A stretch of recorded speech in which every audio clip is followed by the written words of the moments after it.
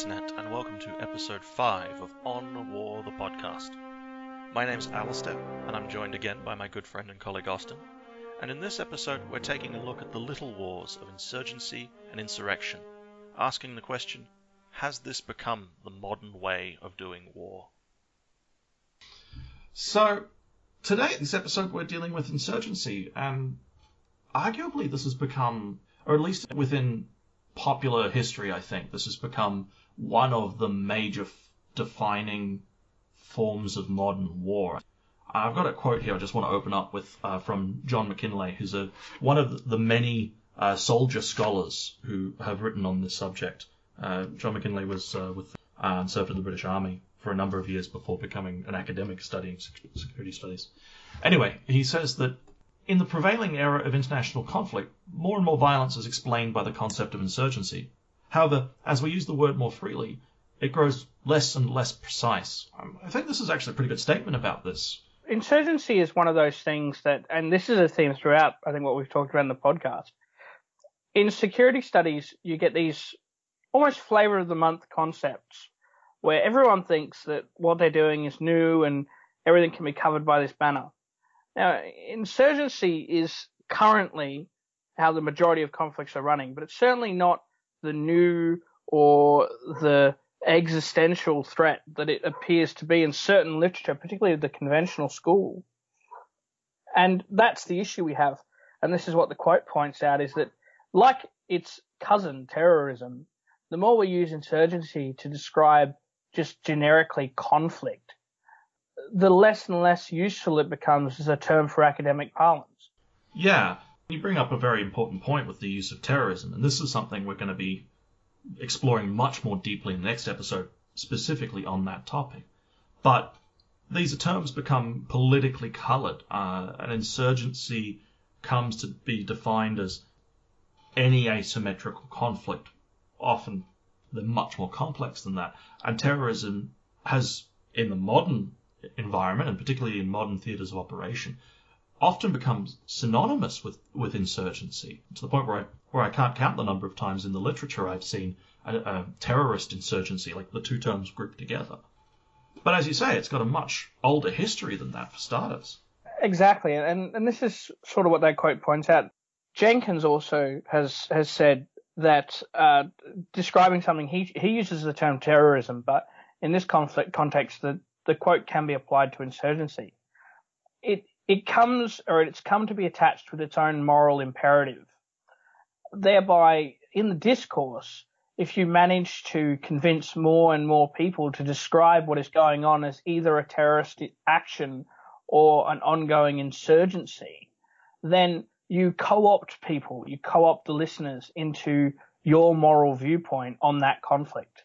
And that's something we see in Iraq, Afghanistan, but also if we look at something like the Vietnam War, and we talk about that as context moving on forward. Within that emotive context, you sort of get the problems of today being projected as something new or different from what's come before. But like we've alluded to just before, this has a much older history. So McKinley, in his book Insurgent Archipelago, which is in our notes for this episode, and if you want further reading on the subject, it's definitely one of the books you should be looking at. But he starts his piece by claiming that the prototype of modern insurgency, and he goes to great pains to explain that this kind of conflict has occurred many times before, but the genesis of the modern insurgency could be found in the actions of Mao Zedong and the revolution in China. His claim to this is that Mao's insurgency depended much more closely on popular support and popular mobilization and consent than perhaps conventional guerrilla warfare living off the land and hiding in the jungle, so to speak. So it was first and foremost a political and popular movement. It was also in the interwar period where modern conflict was, of course, evolving, so it doesn't have the trappings, perhaps, of the Napoleonic Wars, Peninsular Campaign, where the Spanish Little War, the Guerra de Guerrillas, came about. But this was much more of a modern conflict. Absolutely, and Tabor has also said that the reason that we say Mao Zedong campaign is the first modern insurgency is because previous insurgencies, and every rebellion down to Spartacus was effectively an insurgency. That's what it is. So, I could sit here for hours and list off ancient and early modern insurgencies, but I'll just cover a couple. What Tabor talks about, though, is that in those time periods, in ancient and early modern, sort of up until the Middle Ages insurgencies, the actual impact, economically speaking and societally speaking, of your individual guerrilla or, small bands of guerrillas was unimportant because they were subsistence farmers. So all they did by stopping production was starve themselves. So the state didn't care. That said, we do have many instances of pre-modern insurgency. The most commonly referred to beginning of the guerrilla war, which is where the term comes from, of course, is the Peninsular Campaign. As you mentioned, with the Spanish, the little war they were conducting, which was actually, and pretty importantly, is the precursor, in fact, for state-sponsored guerrilla warfare, because the British and the Portuguese, but most of the British, were funding and militarily supporting the Spanish with arms, money, and advisors in the same way as you see in Iraq and Afghanistan, and Syria, more importantly, with the Russians. Equally, though, let's say 15, 20 years earlier, and you have the campaigns in the Vendée, or the Royalists trying to fight the Republicans, which led, of course, to the infamous Hell Columns, killed thousands of civilians in pursuit of what were just rebels considered at that point. So if we want to talk about a politicized term, insurgency certainly has become a politicized term that comes with its own history that cherry picks in the academic literature from a number of what we would otherwise call low intensity conflicts in order to create this narrative that fits the modern insurgent as an archetype. I guess one of the things we're sort of reaching for in this first part of this episode is to try and reach a definition. And in my own work, I tend to bundle insurgency and asymmetrical conflict in general into one broader package, because often the conflicts you look at, they move between different kind of phases, some of which might be insurgency, others might be civil war, and so on.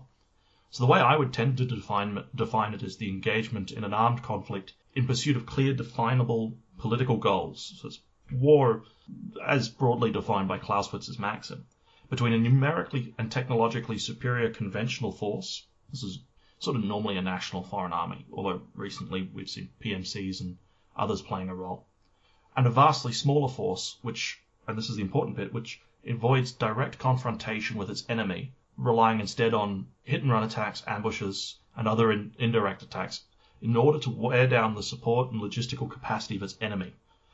That is a war that's asymmetrical in its antagonists, tactics, and every other aspect of its conduct. That's the definition I've used in my own work. Have you got something different? Now, that's the definition I've used. I've also used the definitions contained in the US Field Manual, which we'll put in the source literature. I think that, by and large, though, what we consider an insurgent conflict is defined largely by the discourse that surrounds it, which is interesting. So I think that definition, while it's good, and that's the one I would use, is only the starting point for delineating asymmetric conflicts. Yeah, and insurgency's only been one word to describe it. The British for a very long period of time prefers the term police action, or perhaps the most interesting in the Malayan emergency. And much like the term insurgency itself, it's a way of delegitimizing the conflict. So what are the key kind of aspects we want to unpack from this? How are the conflicts understood, and sort of more importantly, how are they conducted from the perspective of the insurgents themselves? I think is probably the more interesting and the more useful perspective when you're analyzing this kind of conflict. Both McKinley and Tabor and many other authors have sort of isolated these into sort of three key areas. The first, and I would argue the most important, is that insurgencies always operate on the basis of popular consent. I wouldn't go as far as to say popular support, but popular consent. They derive their support base from the populations they operate in, and they draw recruitment, shelter, and logistical supplies from within this group. Time and time again, conflicts have shown that without the support, for example, in Malaya, Mao's own insurgency nearly died in the outset. Without it, the insurgency always dies. The implication of this is that the contest is always political, not military. In fact, individual military engagements are often meaningless outside of this context. This is the war of the hearts and minds is how it's been come to know in modern parlance. Absolutely, and it's really interesting. Just quickly before we continue on with your point, Alistair, Mao Zedong, when he was really hard pressed, actually relied on the support of his communist Korean neighbor in North Korea, who gave him shelter and protected him from the nationalists. That's actually something that is still having political impacts even today between the Chinese and North Koreans. So it's worth looking at, even though these conflicts are over for 60 years, they can still have an impact. Now, well, you mentioned public support, and I would agree. No insurgency can function without public condoning, as you mentioned, the distinction. But it also is worth pointing out that this doesn't have to be the whole of the population, or even the majority of the population. All it has to be is a relatively significant minority who, of them, the majority are willing to at least facilitate, at least condone or accept the ongoing actions of those militants, those insurgents. And as the insurgency gains ground and commits to more and more, I guess, technical or traditionally expected military action, that level of support has to increase as well. No insurgency can survive if their population turns against them. You see this as well in Afghanistan. The Taliban adopted a series of slogans in early 2006 to sort of put forward a political platform, if you like, although they weren't contesting any elections per se. Things like our party, the Taliban, our people and nation, the Pashtun, our economy, the Poppy, our constitution, the Sharia, and our form of government, the Emirate. I mean, these were political slogans. They were rallying calls, just like any election. So that was just sort of the first of the 3 points we wanted to look at. The second, and almost as important, particularly when you're looking in the way that ideas of conflict become institutionalized, both in literature and in the manuals and doctrine of armed forces that engage in them, is that insurgencies by their very nature are very fluid. Techniques and weapons vary across time, geography, and culture. Generally speaking, you can kind of constrain it to hit-and-run tactics and assassinations, things that are a maximum damage with minimum expenditure, because any insurgent force, by definition, does not have much in the way of manpower or equipment. But what becomes available at the time, what's expedient and what's allowed, really shifts. One example of this is one of the surprising outcomes of a successful American infrastructure development program in Iraq was the creation of a stable cell phone network. The outcome of this was, well, one of the outcomes of this was in how IEDs were detonated. You moved away from command detonation or suicide detonation, both of which were, well, command line detonation much easier to detect, and suicide detonation expensive in terms of manpower, definitely, to mobile phones. And in the early days of the conflict, this was really problematic. Now, of course, a lot of electronic warfare stuff got up at this point, and there were responses to it. But you could see how a change in ground circumstances shifts the tactics used. Another thing was the lack of security around Iraqi Republic Army facilities allowed the proliferation of small arms and explosives that allowed the insurgency to jumpstart in a way that's relatively uncommon for insurgencies.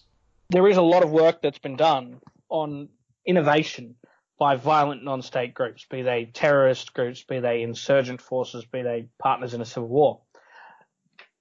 By and large, the tactics will shift depending on a couple of factors. The first is, as you mentioned, what's available / what will be accepted by the people that are supporting them. And that's important, right? You can't undervalue the restraining power of the supporters of that organization. Take Catalonia, for instance, Catalonia and the independence movement in Spain. There is a level of violence that their support base will allow, and that limits their ability to conduct certain attacks. The second factor, I would say, in determining their ability or their weapon choice, their tactical choices, is simply the ability to have the competency to do that. Now, a lot has been made on the internet over the past couple of years of the ease of making an IED. Now, I'm sure neither of us, Alistair, is willing to speak on how the difficulty of doing that, but it's actually relatively difficult when you're not in a first world country and you don't have the knowledge. Now, the internet's come a long way, but beyond that, what we see is almost a brain swap, right? You hear about brain drain in the Western world, but we do have foreign fighters who will go between insurgent groups, drawn by money or ideology, or simply sent as part of a partnership between the two organizations. The IRA is a fantastic example of what I'm talking about here. Indeed, they were sent to Colombia. From our previous episode's example, there was a famous case of three Irish, almost certainly IRA members who went there almost certainly for training purposes. So yeah, and there was a very famous case of Al-Qaeda sending emissaries to Somalia to try and recruit and train Somali militants, and none of them came back alive. So this is one of those things. Again, we're looking at tactics that would change depending on the individual circumstances of that group. And so the third kind of key factor we want to look at here is that from a societal perspective, or at least when you're looking at the segment of society that is consenting to this conduct, not just the segment that's actually engaging in violence, is that it's an act of last resort, or at least it's been painted that way by the people carrying out the violence. Now, McKinley doesn't actually put in that last qualifier, but I think it is important to do so, because we are dealing with a wide range of political and sometimes religious ideologies that perhaps when analysed from a different perspective, that's not the case, that it isn't the only option left. But for the people engaging in it, they truly believe it is. They have to be convinced that this is the last best hope for their voices to be heard. Tabor has a very good quote on the kind of duality of this. Viewed from one standpoint, insurgency is a potent weapon. It can be a sort of national liberation and social justice. Viewed from another, it's a subversive and sinister process. A plague of dragon's teeth sown in confusion, nourished in the soil of social dissension, economic disruption and political chaos, causing armed fanatics to spring up where peasants once toiled. And that's the duality you see. These conflicts are always incredibly polarizing in their actions, and that points quite directly to their political rather than military nature. Absolutely. There's arguably no form of warfare or conflict that we could look at that is more politicized than insurgencies. Now, of course, our audience is going to be most interested, I think, in the more recent conflicts of Iraq and Afghanistan, and indeed the global war on terror is pretty much our generation's war, if you like. It's continuing today in the conflicts in Syria and Iraq and even resurgent conflict in Afghanistan. And this brought with it a resurgent interest in trying to understand and explain this form of conflict. Now, there's a popular Australian soldier scholar, David Kilcullen, who had one particularly interesting take on this, his idea of accidental guerrilla syndrome, which grew particularly out of analysis of Al-Qaeda and its actions both after and before the 2001 attack. He was responding to the still very popular idea of global Islamic insurgency as a sort of a franchise thing. You would have encountered this in your own work. Yeah, it was extremely popular for a while there, based on people's reactions to September 11, and particularly as a result of organizations like Al-Qaeda in the Islamic Maghreb popping up. But the basic idea was that local organizations would take on the banner independent of any real connection and sort of become the McDonald's of Islamic insurgency in their particular country, with their own owner, managers, and so on, but without any real connection. Is that the basic idea? It is, and you can see why this came out of largely conventional works. And this again comes down to that point that was raised earlier, which is that if you manage to describe something as a terrorist organization or a certain type of insurgency, then it opens up different avenues for you morally. In this case, it allowed access to US funding. If you had an organization pop up, no matter how small, that said, oh, we're the local Al-Qaeda, suddenly you had access to a whole bunch of F-22s and Predator drones. So this worked really well for that aspect. So in response to this, Kilcullen, who disagreed with this much like we do, came up with this idea of the accidental guerrilla syndrome. This is where local and international actors are in a much more complicated and cyclical game with each other. And he identified or proposed 4 stages. The first stage, which he termed infection, was when small transnational radical groups established some kind of safe haven in an area of existing conflict or unstable governance. The important point here is that there's some kind of instability or conflict already present. Organizations like the broader Al-Qaeda base, from a global perspective, aren't creating conflict out of nothing. So it's not a franchise that pops up. There's something already going on. Then the second stage, contagion, it begins to spread. They try and infiltrate local and state institutions. They violently suppress opposition. And the general idea is to raise the profile of the insurgency.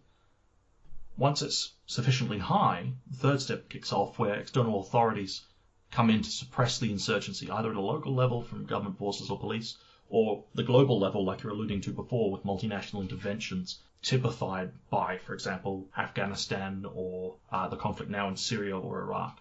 This intervention triggers the final stage, where locals, the previous actors of the local conflict, close ranks against the foreign force now invading their territory, inadvertently incorporating those insurgents into a sort of us against the them of the interventionists. This isn't anything particularly new, but it allowed for a localization of transnational actors in a way that the franchise theory really didn't. Yeah, and certainly it gained some traction when it came out, just based on the post 9/11 view of the world and the reaction to your franchise model when people started to realize it didn't work. Now, arguably, this does make sense for certain organizations, and it does go some way to explaining the influence of foreign fighters. Equally, though, it doesn't account for things like ISIS, for instance, and the Al-Nusra Front, who are both separated from Al-Qaeda. It also doesn't account for organizations like in the Philippines, where they've split. So I think that as a theory, it makes a little bit of sense, but it's worth remembering that these insurgencies are very much based on the individual circumstances of those involved. And there is a danger always in assuming that your transnational actors will intentionally or otherwise actually end up influencing the people on the ground of either side. I think there's also a real kind of factor here. I mean, the two of the authors, at least we've mentioned so far, McKinley and Kilcullen, both are the soldier scholars, people who've worked in the military and then gone on to pursue strategic studies or conflict studies through research. And there is an element often I find in their works, although I think it's probably the most valuable because they often toe that line between more conventional action-oriented focus, but also a sort of self-reflection of their own experiences and how things went badly when those approaches were taken. So they do occupy this sort of theoretical middle ground, which I quite like, but they often get caught up in fighting the wars that they were a part of all over again. I think McKinley's particularly sort of self-reflective of this, although he still falls to his own bias on it. I don't think Kilcullen is perhaps as reflective on this in at least that work as he could have been. So you do get this element of sort of the old adage of generals always fighting the last war. And once that catches on, once that becomes popular in any particular field, of course it becomes the norm, it becomes the flavor of the month. But because these conflicts are so varied, kind of dynamic in their nature, you can't start applying the lessons, for example, of Al-Qaeda onto a group like the Islamic State. Absolutely agree with you there. And I think the additional aspect to that to remember is that Kilcullen was a senior policy advisor for the US government and the US military, and he continues to play a leading role in the conventional approach to this sort of work. In that respect, it makes sense that his work is devoted to a much more government response orientated view of how insurgency spread, and also looking at reasons for what he would have seen firsthand, the fixation that occurred on Al-Qaeda in the sort of 2001 to 2010 time period. So the other aspect of insurgencies that I think is important to look at is that they're often, particularly from either a basic military historian's perspective or a conventional understanding's perspective, and often in the critical literature as well, they're often seen as impossible to overcome. And McKinley even says that the West has had a very bad track record with these kinds of conflicts. But as we've already alluded to, they're not unbeatable. They're not sort of an ultimate answer to the Western way of doing war, although we tend to fumble with them. The best kind of example I've seen of a victory, if you like, against insurgency. Although I don't want to use the term victory here. Perhaps a success in countering an insurgency is a better way of terming it. I was in the 1950s in the Philippines during the Huk Rebellion. There's been an ongoing insurgency for some time, but in the early mid-1950s, Magsaysay was elected president, and he'd been an insurgent fighter himself against the Japanese, I believe, in the Second World War. Correct me if I'm wrong here. He was, but he also participated in the anti-Huk campaign before he became president. He was the Assistant Secretary for National Defense. Sorry, the Secretary of National Defense. So he'd had a lot of direct experience in this kind of conflict. And when he was elected president, he took a couple of measures that were really quite interesting. The first of which was to completely restructure the Philippine Constabulary, which had taken on a very militarized role in combating the insurgency, and often, particularly outside of urban centers, had taken quite a corrupt nature as they'd acquired sort of more coercive means to engage the insurgency. They'd also sadly use those on the locals for extortion purposes. And so he completely restructured the police body and the spokes of its paramilitary security force and refocused it entirely towards criminal investigation and sort of community integration, back to being standard kind of coppers, if you like. He did the opposite with the armed forces. He focused that on projecting an external security in the outlying regions, particularly in non-populated areas. But he also took a second step, and he involved both the police and especially the armed forces in community outreach work, particularly infrastructure development. They're often seen sort of the army in uniform building you a nice road. So it was a way of boosting the legitimacy of the branches of the state traditionally been associated with the projection of force and the carrying out of the state's hopefully legitimate monopoly on the use of violence in a way that was supposed to sort of de-escalate the locals' perception of the state and directly attack that popular consent. Then on the other side of things, he stepped up the army's kind of kinetic operations, would be the modern term. Instead of allowing the police and paramilitaries to sort of operate around the villages and often taking collateral damage, he'd project the army out on lengthy patrols in force out into the jungle to attack insurgents directly where they were hiding, while also putting forward a sort of amnesty for anyone who'd come forward and surrender, an amnesty that was by and large honoured, as I understand it. What's really interesting as well is that you see the arrival of sort of the quintessential man in the dark sunglasses here. And his name is Edward Lansdale, who's a colonel in the US Air Force, who was also working for the CIA. And he also pops up quite a lot in the early stages of the Vietnam War. And if you've ever read a book called The Quiet American, he's allegedly the inspiration for the titular character, although it's certainly not a flattering portrayal. And he's subsequently revealed that he did not have good relations with the journalist that wrote the book, Graham Greene. Edward Lansdale was basically brought in to help Magsaysay curb the insurrection. And the reason I bring him up is it's one of those things in our line of research that you think truth is often stranger than fiction when you're looking at insurgent conflicts. And here's an example. He did two things that I think are certainly worth looking at. And before I start, it's worth noting that he remains an extremely controversial figure. A lot of what he did was quite brutal. For example, the Filipinos have this myth of a vampire. Vampire myth was extremely strong at the time. And so what Colonel Lansdale would have his troops do is they would abduct the last member in a patrol, and they did this once a month or so. And they'd quietly grab him off the back of the line, kill him, punch 2 holes in his neck and hang him up from a tree. And then when the patrol came back looking for their friend, they found him.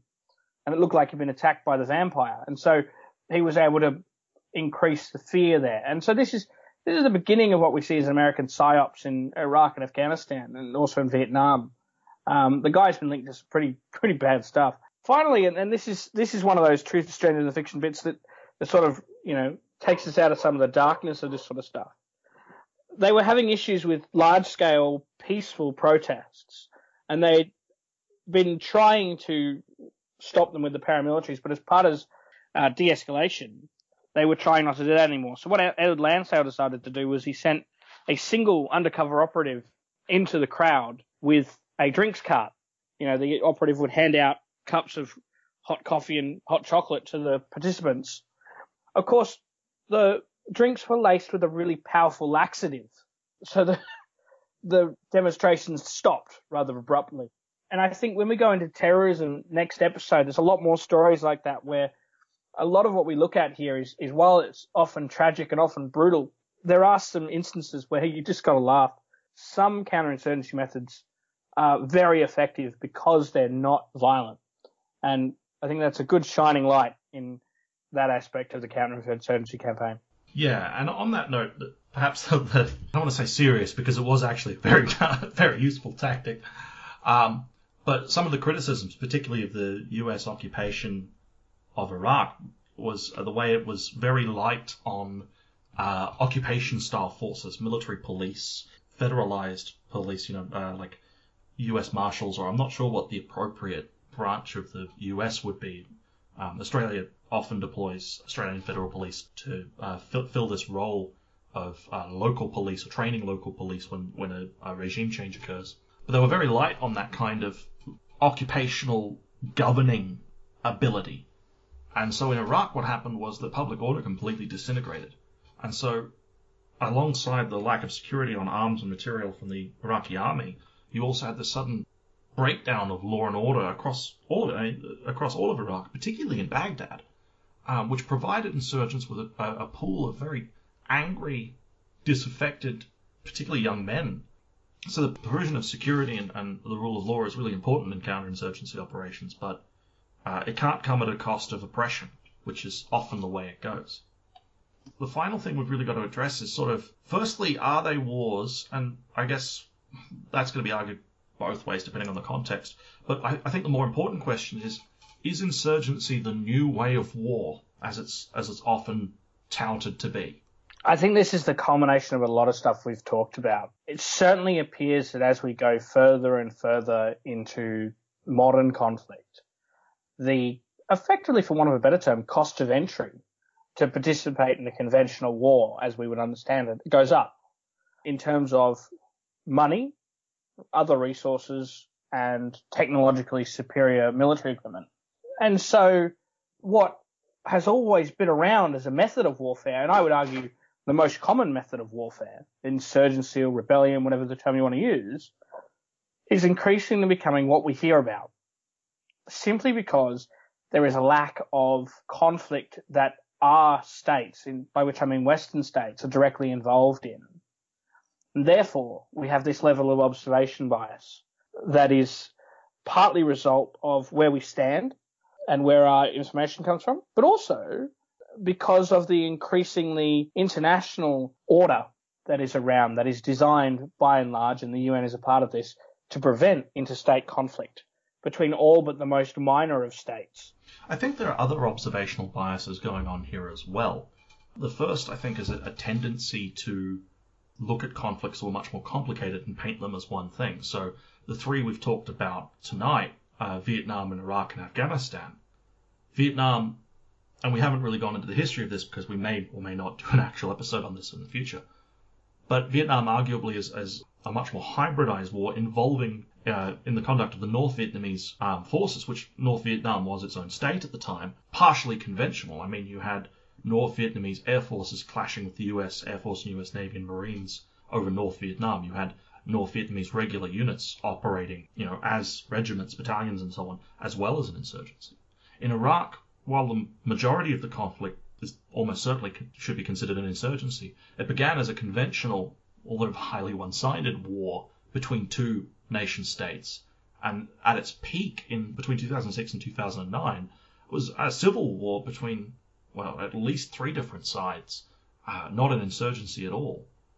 And Afghanistan, that's a very complicated case with its own long history, but arguably is the only one of the three that's stayed the truest to a conventional understanding as an insurgency.